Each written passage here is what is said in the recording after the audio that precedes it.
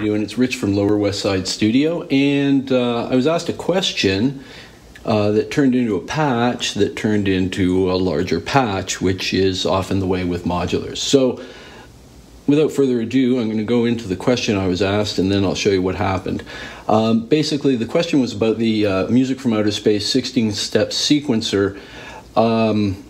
The sequencer is a fantastic little sequencer. It does some really neat things. One of the things it does is it takes in an external clock.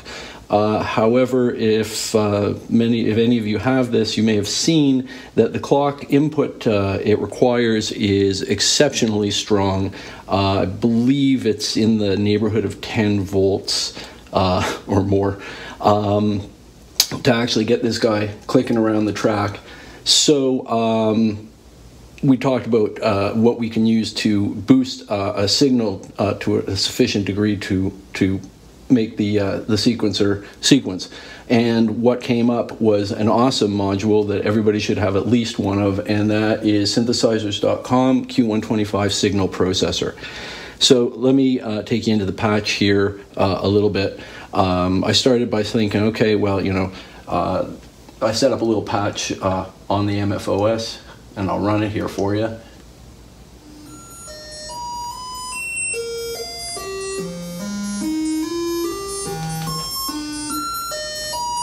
So that's basically okay,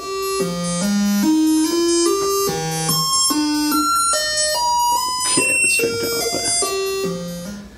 That's the MFOS running its internal clock. It's going into an Oakley VCO.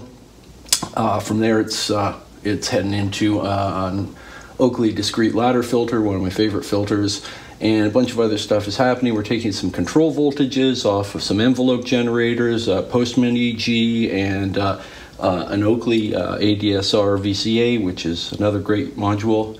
So is the Postman, mind you. And we're using the internal clock to give us this great little step sequence. A lot of fun. Then we took another synthesizers.com module, the Q960, and I started using an Oakley dual LFO. I ran a pulse signal out of it into a Catgirl CGS36 pulse divider with Boolean logic. And so I took the signal out of the divide by 2 coming, so we're taking our LFO pulses, we're dividing them by 2, and then we're running that into the Q960, and as you see, if you can see both at the same time, they're jiving together, and you're getting this really cool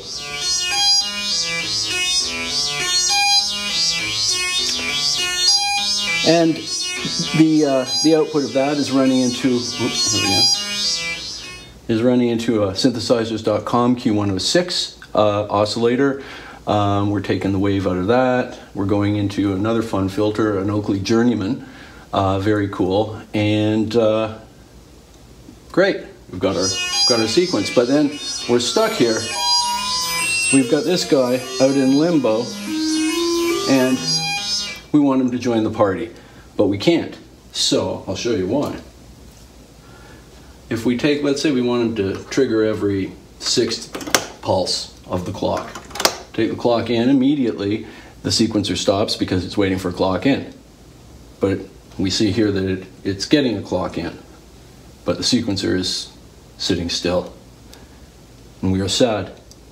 And if we've just built this thing, we wonder what the heck's gone wrong with the clock in circuit. What could we have done wrong? Here's the problem. We're not getting enough voltage out of here in order to trigger the clock in. So we use our magic Q125 utility module awesomeness, and what we do is we'll start at 0, okay? This can increase or decrease your gain by 200%, okay? Giving you a very wide sweep, and it can do some very, very cool things, but we're not going to talk about any of those today, or even the lower section. We are simply going to go into the input, out of the output. We're going from our clock source, which is the division by the pulse divider, and you'll see we're not stepping. So now I will slowly turn the gain control up, up, up, up, up, up, up, up, up, and we have clock. So as you can see, we're at about plus 150. Okay, we can crank it all the way if you want. Not sure if there's any benefit to that. And now we can turn on that sequence. Okay, and with our first sequence,